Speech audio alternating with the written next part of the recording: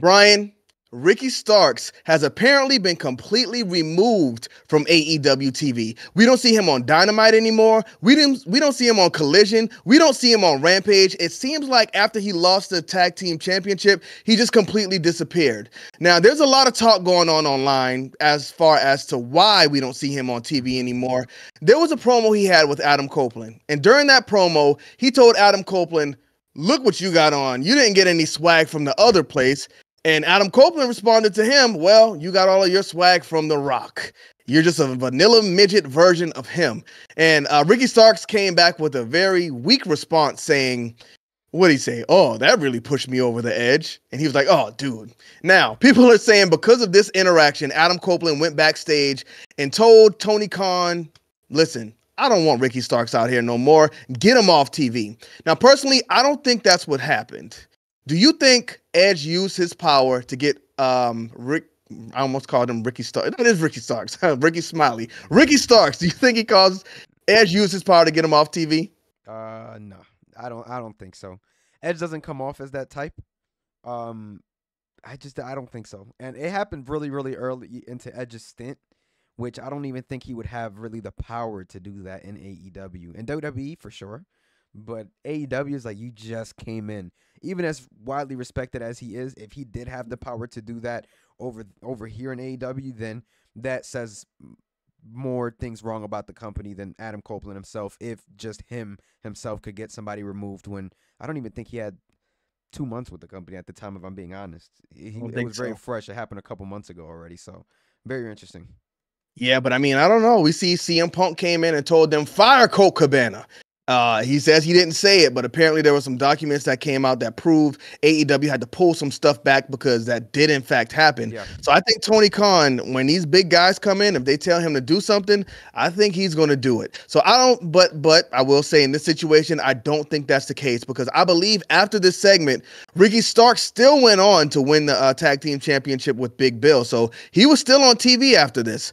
Now, I think the problem is they're looking at Ricky Starks as a traitor. I don't know. This is just me from the outside looking in.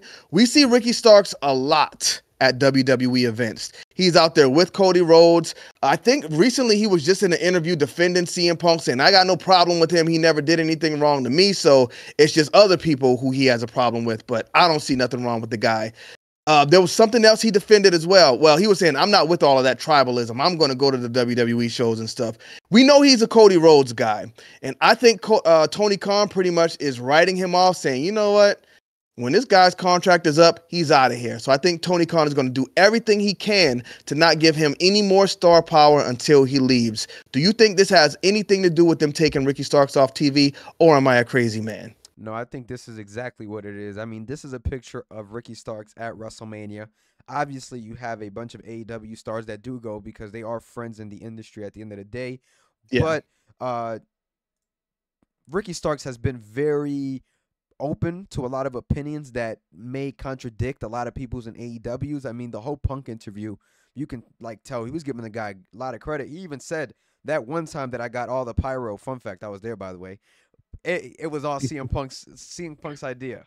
Mm-hmm. So it just says a lot about the guy and where he stands, which at the end of the day, I respect somebody who's open and not just kind of just clouded by the company's opinion. Just because your employer thinks something doesn't mean that you have to say the same thing. So respect to him. You know what I'm saying? He can feel how he feels. But if I had to guess as well, man, I think that AEW is just trying to get him out of there as soon as possible. And remember, man, out of sight for Ricky Starks is better for AEW because once Ricky Starks pops up somewhere else, it won't be the same pop from him being on AEW 2 weeks ago and then being on WWE 2 weeks later.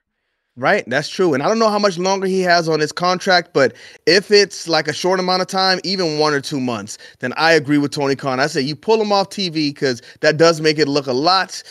It kind of softens the blow. Like he's walking out on WWE 2 months after you've seen him on AEW. I mean, just like Jade Cargill, she didn't appear right on WWE, did she? I know she started popping up in those backstage segments, but was it a month or? I think she actually did pop right up. It Oh, it took her a did? while, yeah. Like they treated her very well. Like she had the They red did. carpet damn near open for her on camera. Like it was really good, but she wasn't introduced to the crowd for a minute. Yeah. But speaking of Ricky Starks in AEW, if the contract is coming to in WWE, if the contract is coming to an end, how do you think he would perform over there? Hard to say. I think his ceiling would be Intercontinental US, and Mm. I don't think it'd be more than that. And I could even see him going to NXT for a bit as well. But I don't think it's like world title potential. I mean, based on his success in AEW, I don't think he probably thinks that either. I mean, you can put the tag team belts on him. You can do a couple of things with him, US title with him. I mean, he reminds me a little bit of Dolph Ziggler personality wise. I Mm. don't know why, but just a bit. I know Dolph Ziggler got to that world title picture, but for most of his career, he was in that mid card title scene. So that's why I see Ricky at just mid card titles for his career.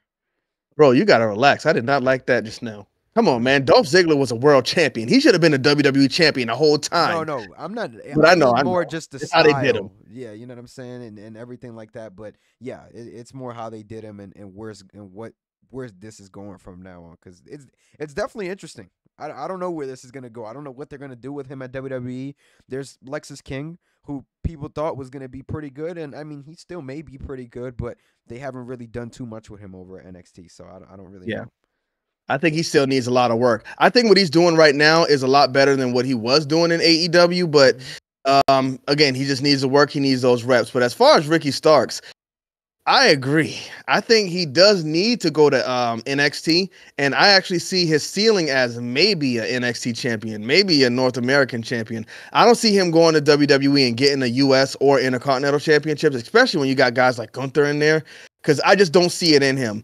And I think Ricky Starks does see himself as a world champion. He wants to be the AEW world champion, and he's thinking, if I go to WWE, it's going to be the promised land and I will thrive. And to be honest with you, I don't think he's going to even sniff that WWE championship, not even a world champion. Because for one, I don't know how old he is, but he still doesn't have his man body. And I don't know if he's ever going to get it. He's kind of rock light, just like Adam Copeland said. And look at him. This is a guy who wants to be The Rock, but he just doesn't have that frame to be The Rock, and it's just not going to happen for him. And if The Rock comes back when he's on the roster, it's going to hurt him even more than it hurt LA Knight being the guy who is kind of cutting Rock-like promos.